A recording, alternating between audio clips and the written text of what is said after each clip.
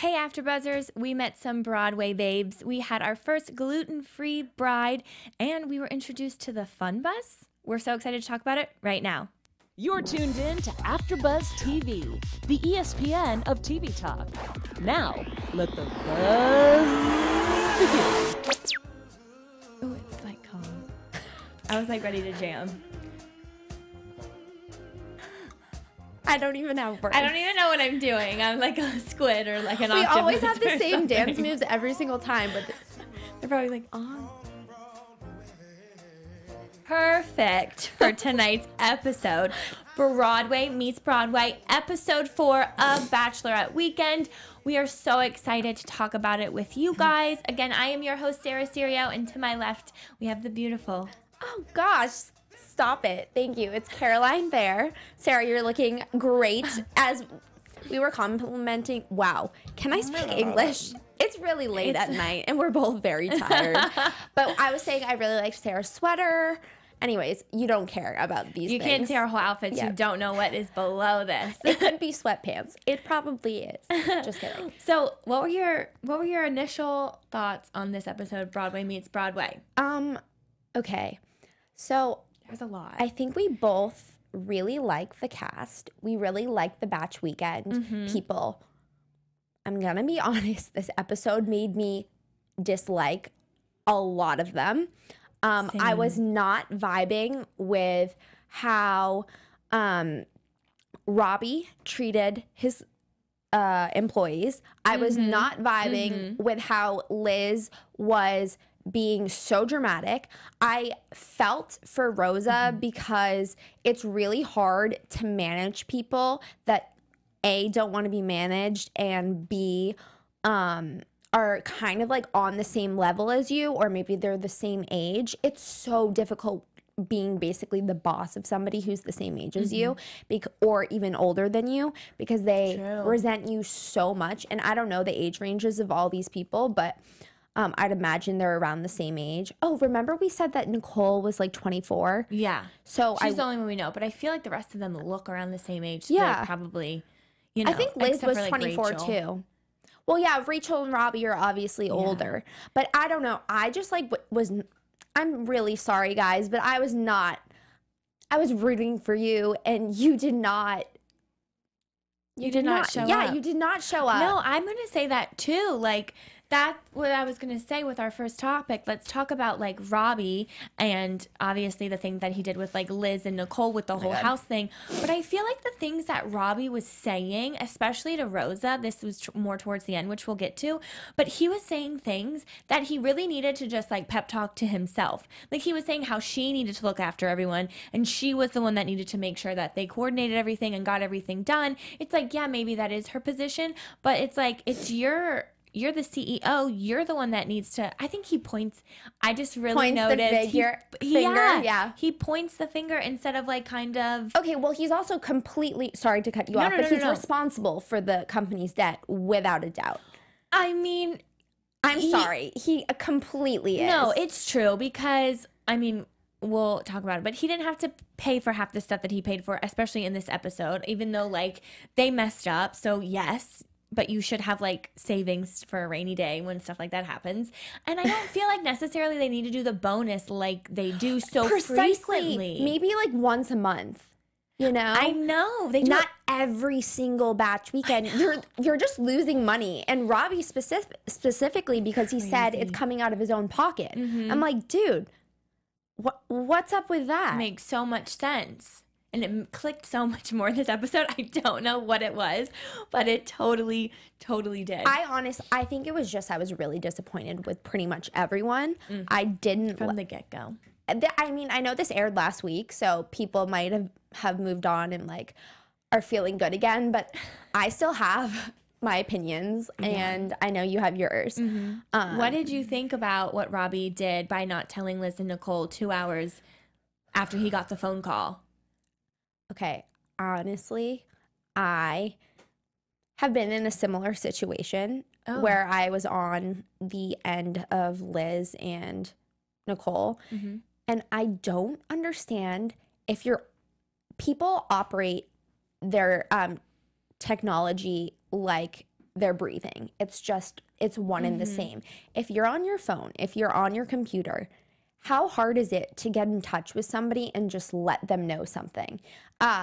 Such a minute detail that actually could really derail the planning could have been easily relayed to Nicole and Liz. And I don't, honest to God, understand how there was a 2-hour time frame. I'm very heated and emotional about this.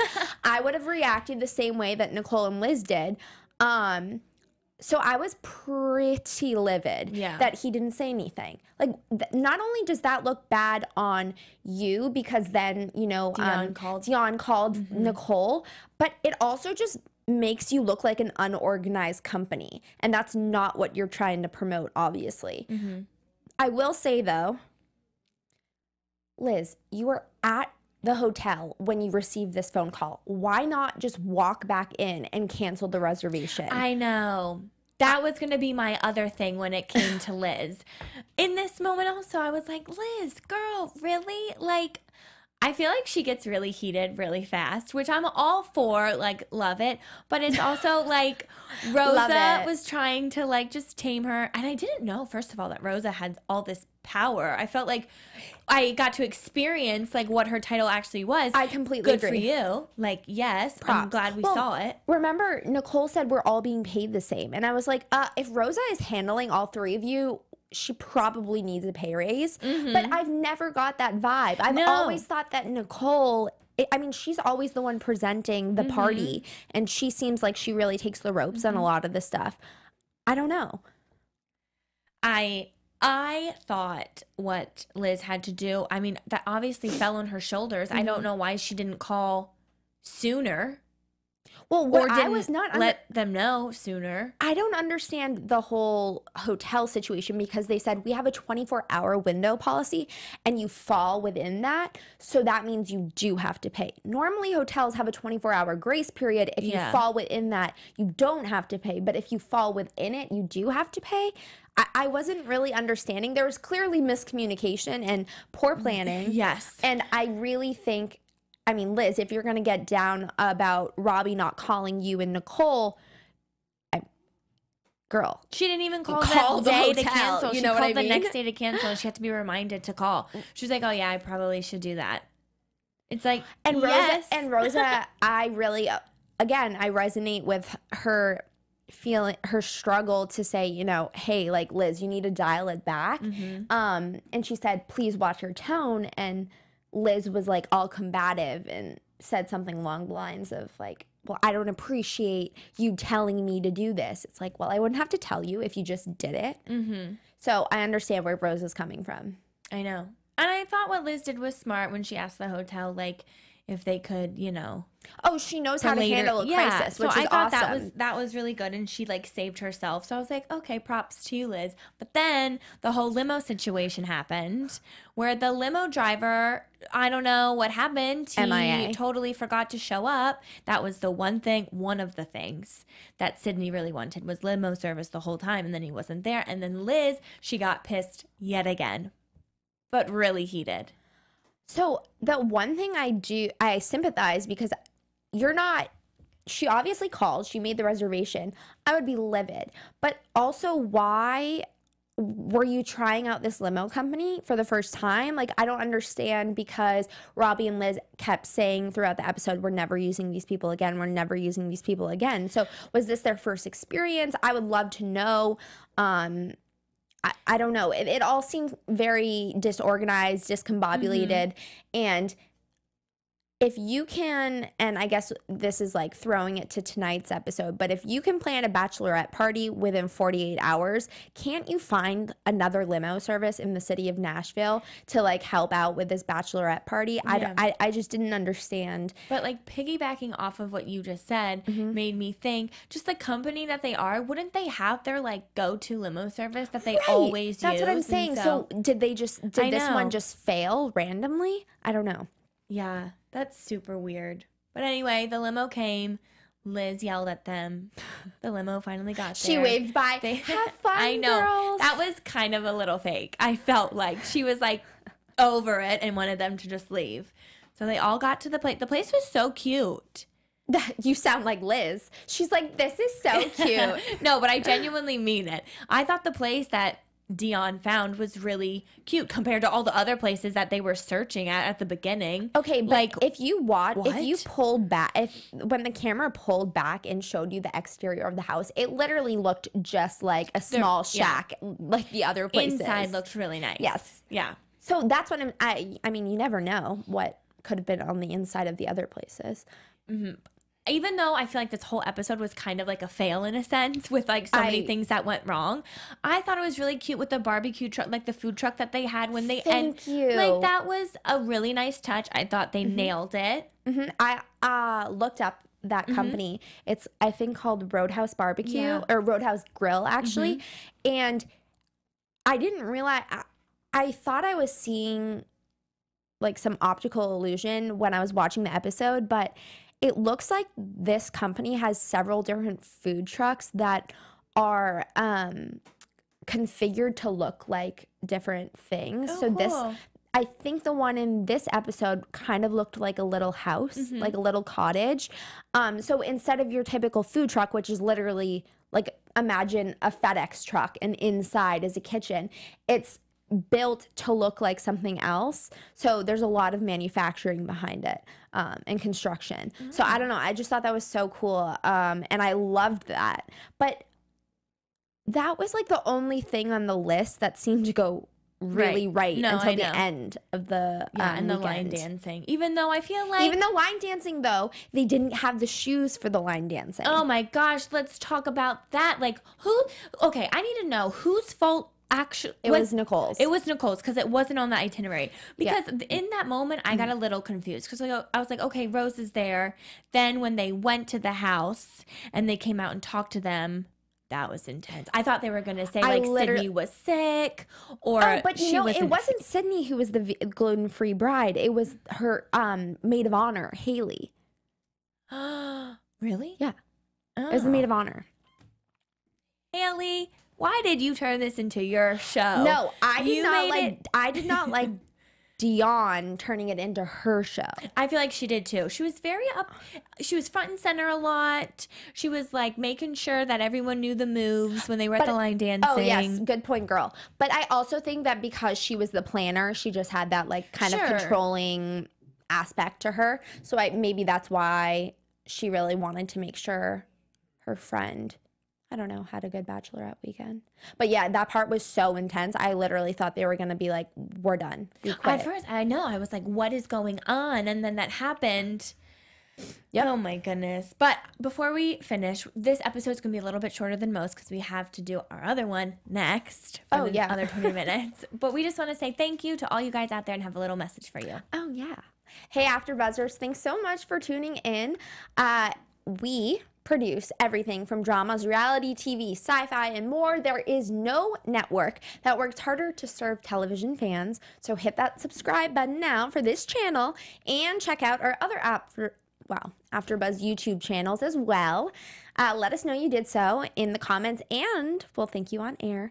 For now, thanks for being the best fans and for making us the ESPN of TV talk. Yes, thank you guys so much. Subscribe, comment. We love hearing from you. And you can find us wherever there is a podcast.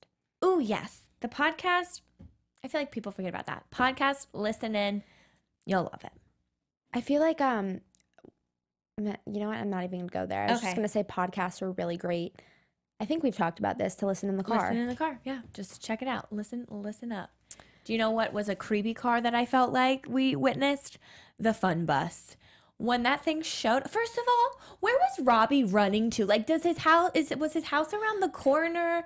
Did anyone else? We have this for Bachelorette weekends that have like a smaller budget, and then we have it for Bachelorette weekends who, well, things go wrong. Yeah. But yes, where was he running to? Like I know. I was like, is his house around the corner? Is it just there? But also, I feel like if that was the fun bus, like Ubers even make it fun inside with like lights and karaoke. I literally thought there was going to be alcohol and lights. It was a straight up like van. It was like if you were going on a school vacation, like trip, you know? It was a a van. It wasn't a bus. No, it was like not even one of those mini school buses, you know? No. There was no stripper pole in it. It like, made me nothing. uncomfortable. It made me uncomfortable as well. And it was like a black van. I just felt like something creepy was going on inside. Whatever. They had to make do with the situation that they had. I still think they could have called a limo service, like you said. Exactly. But that's all right. Anyway, they went on to dinner, which was great. It was super cute. I thought the atmosphere was amazing. I didn't know though. I thought with this company, they paid for everything. I didn't know that these girls paid for their dinners and stuff. So when Robbie was like, guys, the dinner's on me, which I was like, I was literally said this out loud to the TV. I was like, Robbie, this is not smart for your bank account.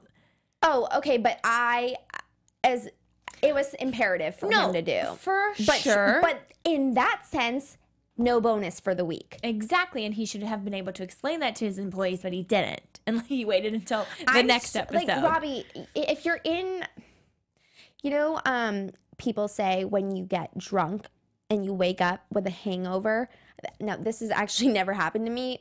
I'm that annoying girl, but you keep drinking. Yeah. It's not the same concept. Like, if you're in debt, keep spending, and then you're going to eventually get out of that. It's not, there's no benefit to not only being in debt with your own company, but then also making yourself, like your own individual funds, depleted by just throwing money everywhere. Well, he's probably like, hey, I'm already there, so what's a few hundred more, I guess. Man. I don't know. The dinner was nice, though. The dinner was really nice. Rosa put the extra, candles around and had them in, a unique little spot.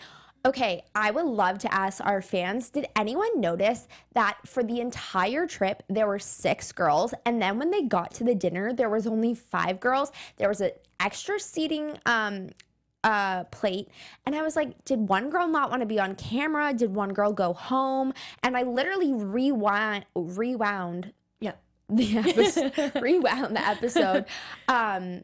I hit the rewind button because I wanted to see if I was just imagining things. But I remember that at the beginning of the episode, Nicole said 4 out of 6 of the girls are actually on Broadway. So I was like, okay, there were 6 girls in total. We only have 5 at this dinner. I didn't notice. I'm going to have to go back. I didn't notice. Where is this girl MIA? And then even, I think Rosa, I think it was Liz who said to the bouncer at the honky tonk place they went after, we have 6 girls coming. There were not 6 girls at dinner. So I don't know what that situation was. Maybe she just didn't want to be on camera or something.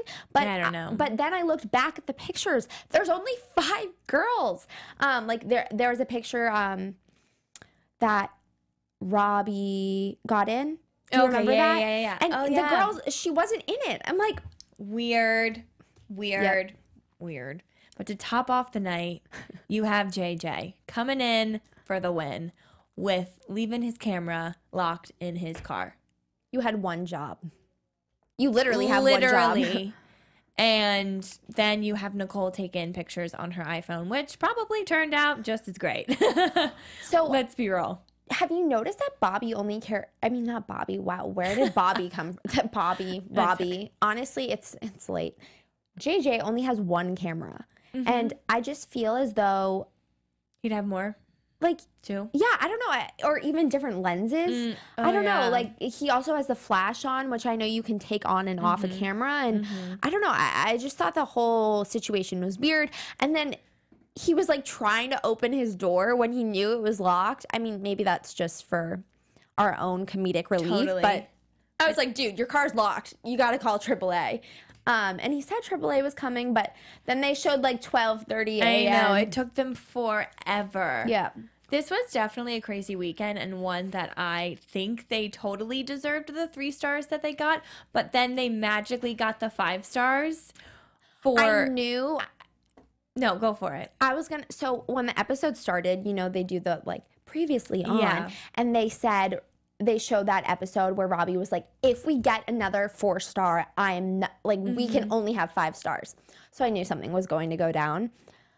I would, if this had been my Bachelorette weekend, I probably would have given them a 4. Because they obviously worked to better what had gone wrong, but the point is a lot of somethings went wrong. They didn't even have the spa day, which I feel like is so easy for them to do. I feel like they never hit that, like when the There's girls want to always do it. missing, and we'll talk about this in the next episode, but it seems like the girls with no budget somehow have the best bachelorette party, and I don't understand it. No, it's true though. You're absolutely right. I think it's funny though that I think JJ again thought he was going to win this bonus. Since we have to close up pretty soon, who did you think was going to get this bonus this episode? If anyone. I wanted him to be like, yo, it's going to Rachel, because but I guess like she obviously can't win it. So then I was like, maybe Rosa, and I know. Rosa won. Yay! It was great. It was finally like, I know. Liz and Nicole have been the only winners. I was so excited for her. I think Liz was super bummed, but I'm not really sure why she was. There's a lot of angst, but that's the other thing, and we'll talk about this in the next episode, but they're all friends, and I think that can sometimes be to their deficit, actually. Even though they work well together. For sure. There was some cattiness going on, because it's funny, the episode started with the 3 girls drinking, and Liz being like, I'm taking them out since I won the bonus. Yeah, and then they got catty throughout this episode. I agree. All right, I don't get it. And then I can't remember if it was this first or second episode, but Liz was like, love you to Nicole. I'm like, are you best friends? Are you enemies? I know. Are you work friends? You know? The whole situation is a little hard. Convoluted. For me to like wrap my head around, because I feel like it'd be a difficult situation to work in. Yeah. So thank goodness we don't have to. Do you have, let's talk about the predictions, even though we kind of already know for next week, but we'll talk about predictions. I hate this sound so much. We say it every week. Oh, but I like the now lights. we have, I love this studio because of Shout out to our amazing engineer, Julia. So Caroline, predictions, thoughts, what you want to see, all of it. I want to see them step their game up. Yeah. If you do this for a career and everything is falling apart, in my mind, that's a big L. So they need a big W for next week. That's all I really want to see. I completely agree with you. I want to see maybe a little more disagreements with some of them, because I feel like they like it. I like it because I feel like at first they were like nothing, like yeah, we bicker, we're like brother and sister, nothing can really go wrong, but it's like I feel like something needs to go wrong, not like crazy, not anything bad, but you know, to show that they're a company.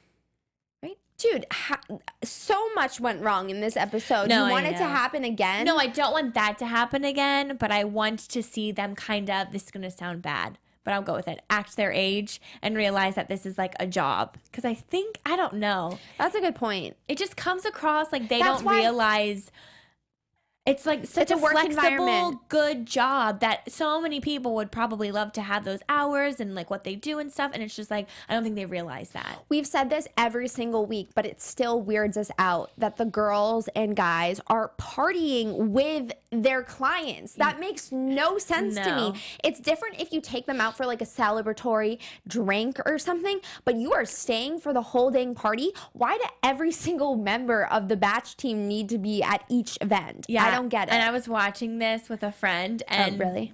Okay, fine. No, she was really confused as to why that was happening, and I was like, "Thank you." It would get annoying if, like, I was the bride or you were the bride. I'd be like, "Why are you here?" I would be like, "Yo, you're cool, but I'm not trying to like make more friends. I have my girls. I have my man somewhere. Yeah. Like, I don't need another additional posse, you know?" Well, this was a crazy weekend for the Broadway Bachs. Oh my God. Seriously. We were so excited you guys tuned in. If you would like to follow me throughout the rest of the week, which I would love you to, you can follow me at Serio. Again, thank you so much for watching. And if you'd like to follow me, you can follow me at Caroline J. Thayer. Thank you for watching. And also, good news. We found out that Sydney Morton, the bride on this episode, is actually married. I think her Instagram is like Sydney Mo or something if you want to check out her pictures. Yeah. Go check it out. Thanks, guys. Bye. Have a good week. From executive producers Maria Menounos, Keven Undergaro, Phil Svitek, and the entire AfterBuzz TV staff, we would like to thank you for listening to the AfterBuzz TV network. To watch or listen to other after shows and post comments or questions, be sure to visit AfterBuzzTV.com. I'm Sir Richard Wentworth, and this has been a presentation of AfterBuzz TV. Buzz you later. The views expressed herein are those of the hosts only and do not necessarily reflect the views of AfterBuzz TV or its owners or principals.